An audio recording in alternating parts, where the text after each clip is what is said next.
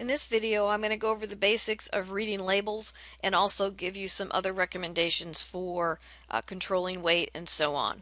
You will need this information for both the lab and the last test. I've done the math here already just to give you an idea of what you're going to do, make it go a little bit smoother. But here's a label, and this is for cinnamon graham crackers. I want to go over again the basics of what all these things mean, so make sure you're taking decent notes. First of all, the first thing you need to look at is serving size. This serving size right here is 8 crackers, and if you know graham crackers, each one big cracker has 4 individual crackers, so this is actually 2 cracker sheets. The biggest mistake people make with weight gain or gaining weight and not eating correctly is they don't look at serving sizes. So all the information that you see down here is based on one serving size, not the whole box, and that's a mistake a lot of people make. So if you want to have an idea, that means there's 15 servings per container. The information here that each serving has 130 calories means that 2 cracker sheets have 130 calories. So if you wanted to figure out the total calories if you ate the whole box, you would take the number of servings in the box, which is 15, and multiply it by the calories per serving, and you would get 1950 calories. So actually that looks like a smiley face. It should be a sad face. That's a lot of calories if you eat the whole box. What you'll also notice here is it gives you the calories of fat that come from fat. Out of this 130 calories, 25 calories come from fat. That's reasonably accurate. I'm going to show you how to do it later on.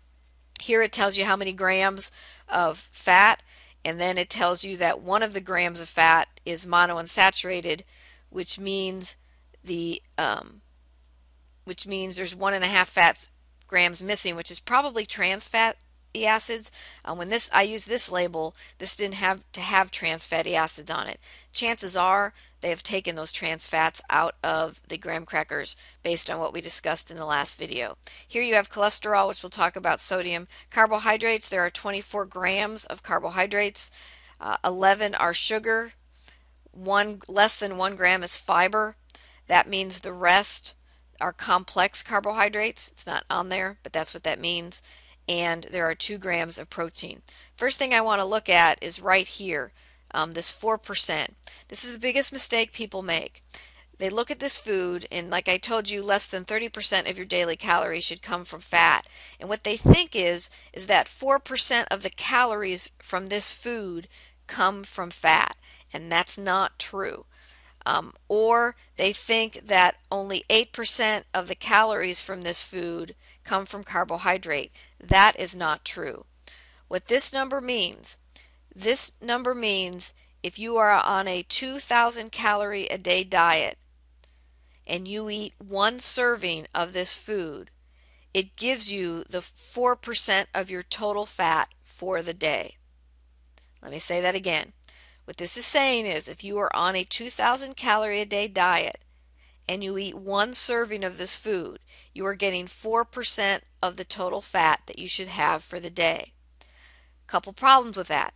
Most people are not on a 2,000 calorie a day diet. Most of the women are probably less than that, and most of the guys are probably higher. So what people have a tendency to do is to look at this number and say, this is great. This is less than 30%. That's not what that number means. Okay? Same thing down here for carbohydrates. It is not saying that 8% of the calories from this food are coming from carbohydrate. It again is saying that if you are on a 2,000 calorie a day diet and you eat 1 serving, you will get 8% of your carbohydrates for the day. So, what can we use these numbers for? We can't use them for that. What I'm going to show you up here is how do you calculate what percentage of the calories come from each of the fuel nutrients. And I've done the math earlier to make it a little bit easier. What you do is you find the grams of fat, which is right here, 2.5. And remember I told you that for every gram of fat you get 9 calories. So you take 2.5 times 9 and you get 22.5, which is reasonably close to this number that you see here. Some companies have gotten in trouble because this number is not accurate. This is reasonably accurate. So then you take, if 22.5% of the calories come from fat and you want to know the percentage, 22.5 calories out of 130, and there's your 130, come from fat, you'll get a number that looks like 0.17. You move the decimal over twice and you will find that 17% of the calories in this food come from fat. Okay. Same thing for carbohydrate. There's 24 grams. Remember, there are 4 calories in a gram of carbohydrate. 96. 96 out of 130 gives you a number like 0.74. Move the decimal over twice. 74% of the calories from this food come from carbohydrate. So notice they don't match this 4%. 17% of this food calories are coming from fat. 74% are coming from carbs. So again, these numbers do not match, so you need to make sure if you're really interested in fat content and percent of calories coming from fat that you do this basic math in your head when you're shopping. For protein, we have 2 grams of protein. A gram of protein contains 4 calories. 2 times 4 is 8. 8 over 130, 0.06, move your decimal over, 6% of the calories come from protein. Most of the time when you're looking for calories or you're looking for healthy foods, you're focused on fat. Okay, you're focused on fat. So these 3 numbers together should equal close to 100%. Okay, should equal close to 100%. If they're a little off, it's not a big deal, but they should be close to 100% if you did the math correctly. Okay, what can we use these percent daily value numbers for? We can use them based on the 5 and 20% rule that you're going to look at. They're going to talk about in one of the other videos. We can look at it for things like cholesterol. We can look at it for things like fiber. And we can look at it for things like vitamin A, C, and so on. Okay. Cholesterol. It's going to tell you in the video, but if the bad things are cholesterol and sodium. Those are the things you really want to pay attention to when you're looking at this percent daily value. For these bad things, you want the number to be less than 5%. If it's less than 5%, that means you're not getting too much cholesterol or too much sodium. If they are greater than 20%, then you are getting too much. It is a source that is too high in cholesterol or sodium. Cholesterol you will only find in animal sources, so you're not going to see animal stuff in graham crackers, or at least you shouldn't. Sodium, you need to look at very closely, especially in low-cal foods. They will be very high in sodium. The foods that are most high in sodium are soups and ramen noodles, which I know is a thing that people in college, students in college, eat a lot of. So if this number is greater than 20% or this number is greater than 20%, it is not good. You're getting too much of it. Okay. Now, what about the good things? Well, we can look at fiber as the good things, and we can look at these vitamins down here. Okay, oops, let me go back. If fiber, which is good for you, is less than 5%, then it is not a good source of fiber. If it's greater than 20%, then it is a good source of fiber. So these graham crackers are not a great source of fiber. You can also look down here. These are all below 5, except iron. 6 to if you use the 5 and 20 rule, if it's like 10%, that means it's a moderately good source or bad source of that food. So really the only thing, nothing in here is a good source. It's not a good source of vitamin A, vitamin C, calcium, or iron, because none of these are greater than 20%. Okay. So low vitamins, okay, low fiber means it's not really the healthiest food to eat, especially since the carbohydrates are so high. So that's the basics of reading a label. And again, there are some other videos on the Blackboard site that you need to look at that will help you go through the exercises you need to. So what is healthy eating? Dieting constantly is not healthy eating. Healthy eating is when you maintain a regular diet and maintain a good weight. It is all basically comes down to calories in, calories out. If you take in more calories than you put out, then you're going to gain weight. I'll give you an example. There was a nutritionist who taught at a university, and he tried an experiment. And the experiment he tried was he decreased his calories. He was eating like, I don't know, 2,900 calories a day. He decreased his calories by like 700 or 800 calories a day to around the 2,000 mark. But all he ate were Twinkies and Ho-Hos and crappy food.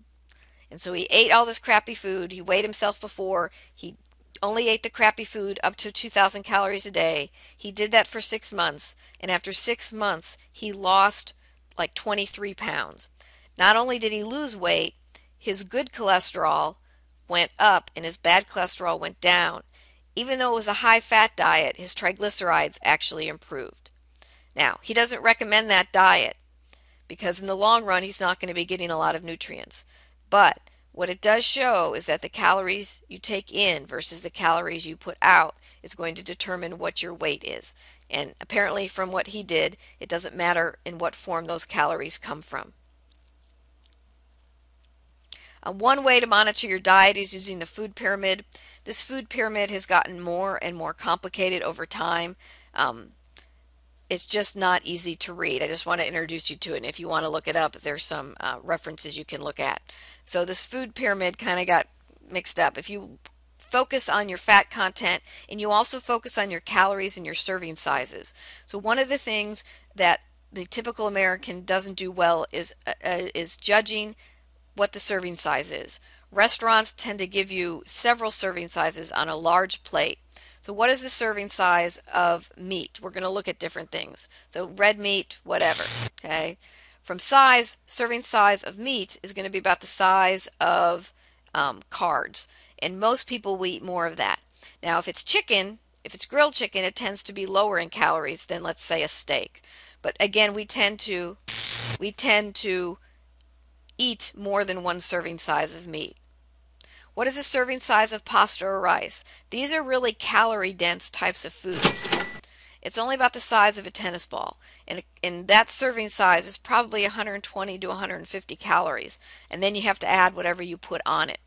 I bought these noodles from one of my fellow faculty members' daughter was selling these things, and they had noodles, and they look like little nests, kind of like this picture on here, and they were only 100 calories per serving, and I swear I could eat it in 2 bites. So a serving size of pasta is not very big. Peanut butter. Peanut butter is pretty small, a serving size, and you're going to get a good 120, 150 calories in that. And you have to watch your salt content on that and also your fat content. Serving size of vegetables is pretty big, size of a baseball, and the big difference here is that the calorie content of that serving size is going to be very, very low. It's going to be in the 30 to 40 range as opposed to the 120 and 150 range that we looked at with other types of food. Potato. A serving size of potato is the size of a mouse. It's not very big, and we have a tendency to eat pretty big potatoes. And again, 120, 150, 160 calories here, and that's before you put anything else on it. If you have trouble finding the potato underneath the cheese and the Bacon Bits, it's probably not a good choice to eat the whole thing. Serving size of a pancake is about the size of a DVD or a CD. Again, not very big. Not very big. Not very big and a lot of calories. And again, most people don't eat one pancake. And then you add the syrup and the butter that you're placing on it. So again, very calorie dense. Serving size of cheese. This is a really depressing one. The serving size of cheese is 1 cube, and that is about the size of a piece of one dice, not a piece of dice, but a dice. So what you need to do sometime is take one of the pieces of pizza that you eat and roll up the cheese part, and you're going to find that it's probably going to be much bigger than 1 cube. And a cube here is a good 100, 120 calories. So again, a very calorie dense type of food. The kind you don't deny yourself of it, but you need to watch your serving sizes. Serving size of fish is pretty big. And about the size, and most people don't know what a checkbook looks like anymore, but that is a checkbook. And again, good nutrients, omega-3 fatty acids, and not as calorie dense. Higher in fat, but again, it's an example of a good source of fat. Okay, a good source of fat.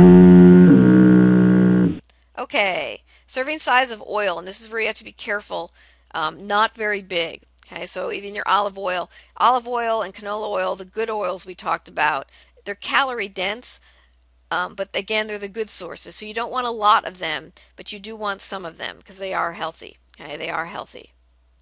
Other recommendations for eating habits. Set up a plan that you can live with forever. These extreme diets do not work. I mean, yes, they work if you want to lose weight quickly, but there's a 99% chance you're going to gain that weight back. And if it's food you don't like or that you're not going to be able to live with for a long period of time, you don't want to use that kind of diet. Okay. Don't lose more than 1 or 2 pounds a week. Most diets will promise you that you'll lose more than that. But what happens with your metabolism, the human metabolism is designed to deal with the lifestyle we had when we were living in caves. So if you go back thousands of years, what would happen is you would eat in large quantities for a while, and then you would have to go a long period of time, maybe with not a lot of food, let's say in the winter. So you go out and you kill a woolly mammoth, and you eat that woolly mammoth, and you eat it, and you eat it, but then you may go 2 or 3 months with very little food. And so what happens is, to deal with those times of starvation, our metabolism slows down in order to maintain life. If you slow down metabolism, you don't lose as much weight. Our body is still designed for that, but we no longer have those times of starvation where we don't go with food for a long period of time. So what happens is, if you start to starve your body, you start to eat less than 1,200 or 1,300 calories a day, your brain says, ooh, there's no woolly mammoth, we're not going to eat for a while, and it slows your metabolism down. The problem with that is then when you do start to eat again, you will gain fat very quickly. So you can trick your body into not going into that slow metabolism by losing the weight slowly. 1 to 2 pounds a week. Any more than that, and you start to screw up your metabolism. No severe calorie restriction. Like I said, if you start to do that, your body's metabolism will automatically slow down. And again, when you start to eat, it will eat normally again. It will say to itself, ooh, we're eating. We need to store these calories because we may have to go into a starvation state again. A variety of foods. You want healthy foods. If there's a diet you may or may not heard of called the grapefruit diet, all you did was eat grapefruit, drink grapefruit juice, and consume coffee and very little else. That's not a realistic diet.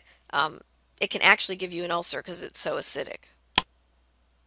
Include exercise. One of the ways you can prevent your metabolism from slowing down is to exercise, which keeps your muscle mass, which keeps your metabolism going.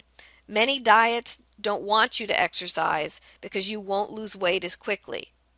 But you will also gain the weight back more quickly once you stop. So you want to restrict your calories somewhat, but then you also want to exercise to keep your muscle mass there. You don't want to lose muscle when you're losing weight. You want to lose fat. Don't use drugs. Any type of drugs that's as a stimulant, those kind of things, diuretics, they don't work, and in many cases they can be pretty dangerous. Some of the stuff you see on TV, it's not regulated or tested by the FDA, so you don't necessarily know what you are getting. Don't deny yourself the foods you like to eat. If you completely deny yourself of certain types of food, chances are you will not maintain the healthy lifestyle of eating. There was a woman who would eat literally a pound of M&Ms a day, a bag, I don't know if it's a pound, but a bag of large M&Ms a day. What she did is she gave herself, when she went on her diet, she restricted herself. She got 10 M&Ms a day. She had lost about 50 pounds after 6 or 7 months, and she would just give herself those 10 M&Ms a day. She could eat them all at once. She could eat them one at a time, spread them out. But again, she didn't completely restrict herself. She just did it in moderation. And your eating is about moderation. It's about moderating your calories, moderating your serving sizes, and using a variety of food and including exercise. I'll give you one example. I had a student once in a fitness class, and he decided to give up pop. He drank he said 6 or 7 soda pops, especially Mountain Dew, a day. By just giving that up, not changing anything else, he lost about 30 pounds in 2 months. And he didn't do anything else but take that high sugar drink out of his diet.